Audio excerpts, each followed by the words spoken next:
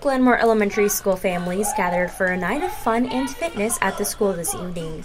At the elementary gym, parents and students participated in cardio drumming, Zumba, a fun run, and more. It was all to raise heart awareness during the month of February. Different vendors helped with the event to promote physical activity and healthy cooking options.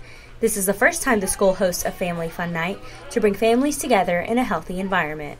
It's so great that they are having fun here, and that with this cold weather, you know, we might not be getting outside, and that they're smiling in there, and the parents are encouraging, and the kids are having fun. So hopefully they take that home, or on the weekends at the park, they take what exercises we do here and they can do it outside of school. Coach Farmer says the school is looking to add more family fitness nights in the future. For ConchoValleyHomepage.com, I'm Amanda Lozano.